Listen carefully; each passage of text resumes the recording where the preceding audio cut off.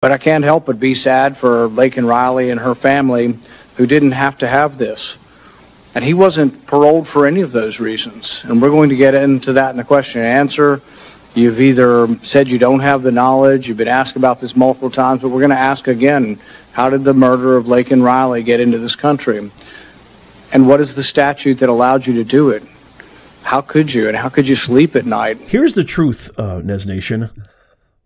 Alejandro Mayorkas, the Secretary of Homeland Security, paroled Laken Riley's killer into the U.S. Paroled. He had a criminal record. He then committed a crime against a child in New York. Could have been any of our children. No prosecution. In fact, he got a work permit. And then he killed Laken Riley. Mayorkas knew all of this. He lied about it. Tell you what the difference is. Congressman Bishop didn't have the parole file. And Senator Britt didn't have the parole file. And now we do have the parole file. And now we all know that the reason he was paroled into this country was because lack of detention capacity, which, as you and I both know, is not a valid reason under the statute. And now that we know that for sure, this is right out of the parole file. Here it is. Subject was paroled due to detention capacity at the Central Processing Center in El Paso, Texas. Now suddenly you don't want to talk about it. This is extraordinary. It's also a pattern with you. So let me just try one more time. Have you read the parole file? Senator, I'm going to give the same answer, and let me say it. Well, which one? Are you going to give me the answer you gave to Senator Britt? Or are you going to give the answer you gave to Congressman Bishop? Or the answer you gave to Senator Paul? Or do you want to try a fourth one? Senator, I will not speak to the particulars of the case, given the pending criminal prosecution. Yeah, well, I'm sure. Well, you certainly, of course you don't want to, because it is an absolutely damning indictment of your policies. Let's just review Jose Barrera and how he came to be here. On September the 8th, 2022, he was encountered by United States Border Patrol in El Paso, Texas, and was paroled into the United States due to lack of detention capacity. A provision, a proviso, a rule that is not permitted under the statute. You and I both know you know this. You knew it when you were talking to Congressman Bishop. You knew it when you were testifying to Senator Britt, and you know it today. You just never wanted to cop to it because the statute doesn't permit it. And so you lied to Congressman Bishop and you lied to Senator Britt. And now you are hiding behind the ongoing prosecution excuse because it's the last one left to you, because you testified falsely under oath. These are the people that are being handed these positions and that affect everybody, that affect all Americans. Laken Riley should be alive today. These are the same people that handed out flyers in Mexico saying, hey, vote for Joe Biden. That way we can leave the border open for 4 years. They're passing out pamphlets. They're promoting open borders. They're promoting a free access to our country, to illegals, criminals, rapists, murderers, gangs, thugs. These are the people. They got blood on their hands. They're responsible. Tombstone Biden, Obama and Clinton, who were really probably pulling all the strings. Kami Kamala, pushing daisies Pelosi. Useless Schumer, anti-American Schumer, pro-Ukrainian Schumer. And then Weasel Schiff, the whole consortium. And their new rising all-star, their MVP, Greasy Gavin. The guy who's ruining my state as we speak. Here's some more footage right here. Check this out. Expunged. Nothing is done to this guy. He had a criminal record to start with. He's in the country on illegal grounds. You have falsely and illegally allowed him in. He commits a crime against a child. He's not prosecuted. It's expunged. In November, get this, in November, Ibarra files an application for employment authorization. And unbelievably, on December the 9th, 2023, it's approved. So this is your policies in action, Mr. Secretary. A criminal is permitted into this country on grounds flatly not permitted, flatly contradictory to the statute. He commits a crime against a child, and then he gets a work permit. He gets a work permit. You want to know why all of the jobs in the last 2 or 3 years have gone to illegal migrants? Working people in this country can't get a job, their unemployment rate's high. Why? Because of things like this. And then what's he do? Well, we all know. Then in February, he commits the heinous crime against Laken Riley. Is this a record that you are proud of? Senator, you've misstated some facts. I have read from the parole file, which you have said you don't recall, don't have, you miscited. I'm reading from it. It is right here. And I've just, pursuant to the speech and debate clause, I have just read it into the record. And the reason is, you have lied repeatedly to Congress and to the American people about this. They deserve to know. And the only way they're going to know is if I tell them. I've just told them. It's in the record now. I've read it verbatim from the parole file. Verbatim.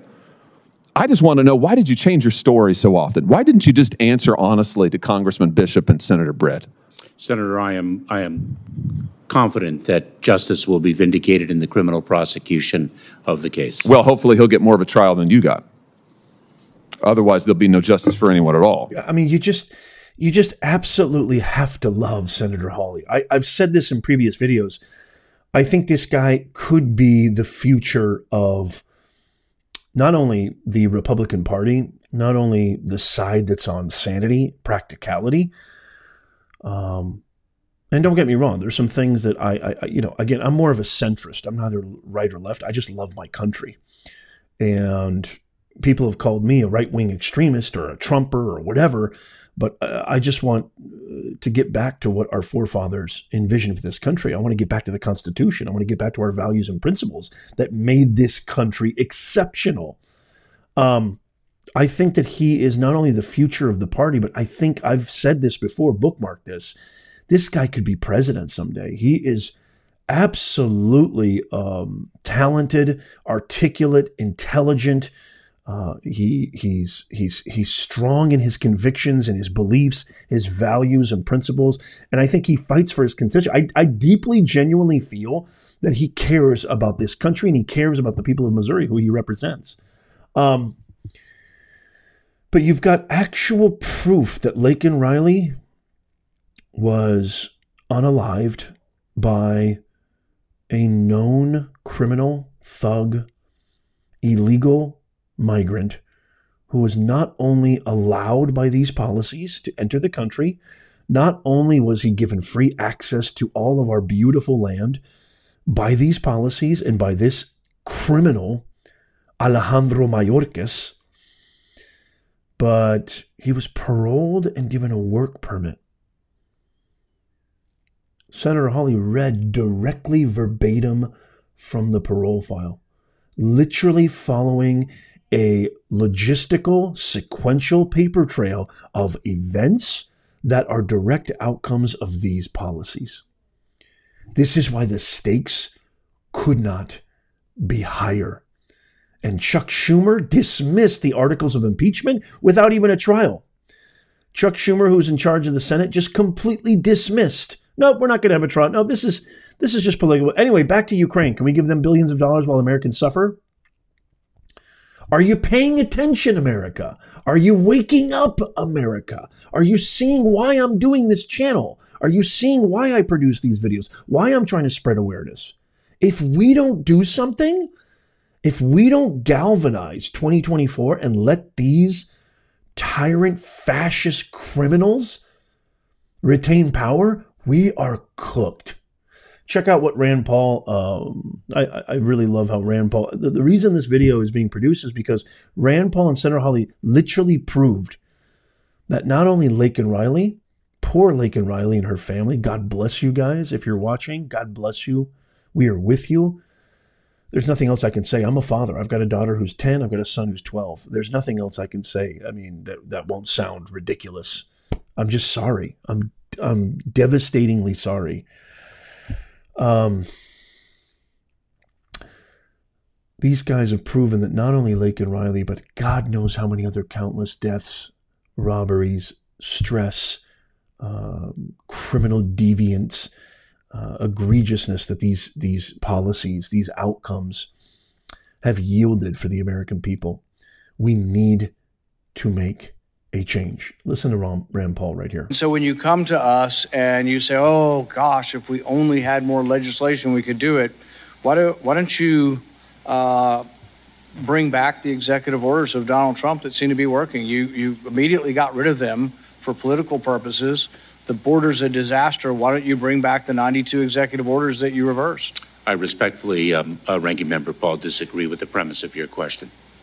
That's because you refuse to look at the facts, and it's still, I guess, insulting to all of us and insulting to the memory of Laken Riley and to the memory of others who have been killed by people who came into this country. March 2nd, an illegal alien who got into the country as a getaway killed Washington State Trooper Christopher Gadd. Haitian man who entered the U.S. via the CHNV parole program was arrested for sexual assault of a 15-year-old girl. March 21st, illegal aliens in El Paso rushed the fence. You saw that on national television.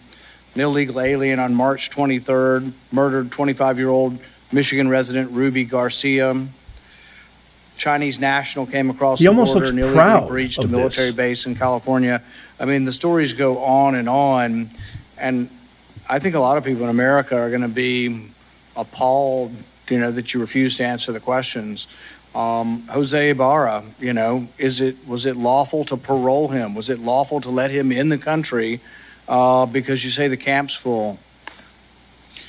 Ranking Member Paul is a former federal prosecutor for 12 years. I can say with tremendous conviction that individuals who commit criminal acts need to be held accountable for their crimes. Well, that's not much consolation if you wait until after he's murdered somebody. See, part of the problem is, and I think people would be aghast to know this, that when you come in, you just give people your name, right? It's the honor system. There may be some databases you check, but certainly most of the domestic crimes in Venezuela probably are not in any kind of international database. So if you waltz into the country through your generous parole programs and say, I'm John Smith from Venezuela, you have no way of ascertaining that, and you still let them go. So you say, well, we're going to make sure that they're not a violent criminal. You have no way. You look in some databases, maybe they're not in the database, but you have no way of even knowing that that's their name. Then you give them biometric, you give them, you give them fingerprints. Now they have a new name and fingerprints. They essentially have been given a new identity by your agency. I don't know. I'm just so sickened and sad by the families that have lost loved ones from this. I don't see real remorse. I don't see you're willing to answer the questions. I mean, if it were me, Zero. I would be so upset by this. I would be doing everything possible to make sure that another Jose Ibarra doesn't get in. But apparently you let his brother in too, and his brother's got a rap sheet 10 times longer than Jose does. And so, I don't know. All I can express is disappointment and bewilderment that the Democrats let you get away with it. As a father, I would be in prison right now. After listening to this, after understanding that my own country allowed these brutal, cold-blooded murderers into our country, and this wasn't an accident. This wasn't just a random vandalizing act of crime.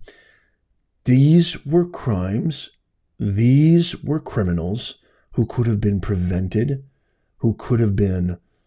You heard what Rand Paul said. Why don't you just bring back the 92 executive orders that Trump had in place? They seem to be working. He said, I respectfully disagree with that. The same guy who passed out flyers promoting open borders to all of the illegal migrants, criminals, rapists, murderers, thugs, cartel members, saying, come on in. As long as you vote for Biden, we'll keep this thing open. So I guess the real thing I just want to say and kind of end with this is, and I'd love to hear your thoughts on this, Nez Nation, is what you do in November is going to have a direct consequence on families across America, hard-working, middle-class, blue-collar Americans who pay their taxes, who go to work every single day, who try to lead decent lives, who try to embody the values and principles of our country, who are just literally trying to have some semblance of normalcy in their lives. And their lives are going to be completely 1 billion% affected by this in negative ways that we haven't even begun to imagine. God forbid they meet the tragic fate of Miss Riley and her family. But understand that what you do in November is going to have a direct consequence on whether or not we can prevent further Laken Riley incidents or not. That's just a fact. There's no hyperbole. This is not conspiracy. There's no facetiousness. This isn't histrionics. I'm not being dramatic. It's just a fact. You heard from the horse's mouth. This is the Secretary of Homeland Security. You heard from the horse's mouth. I disagree. I respectfully disagree with Trump's border policies. No remorse, no sense of guilt. Seems to be able to sleep at night knowing that he got all these people killed. God knows how many other Laken Rileys are out there. God knows how many Laken Rileys are. We don't even know. And that number is just going to increase. So I solemnly ask you to tap this thumbs up, Nez Nation, because we need to spread the word. These are the most consequential times. This election is the most consequential election in our republic since 1861. We've got to spread the word. Share this video with everybody. Share it everywhere. People need to know that these are the people who hold the keys to the gates. These are the people in charge of the safety, peace, liberty, the pursuit of liberty, and the ability for us to raise our families and have a sense of normalcy in our lives in the greatest country on earth. If you made it this far, don't forget to become a Nez Nation Insider. It's in the pinned comment. It's our free newsletter, so you don't miss out on anything. It's in the pinned comment, description, and show notes. Consider becoming a member. We've got a brand new Discord for members only, as well as all the other perks, exclusive content, badges next to your name, live stream shout-outs. Let me know what you think of this. I want to hear you in the comments. Let me know. Check out these videos coming up right now. Follow, subscribe. And as always, God bless you, your families, and God bless America. I'll see you soon.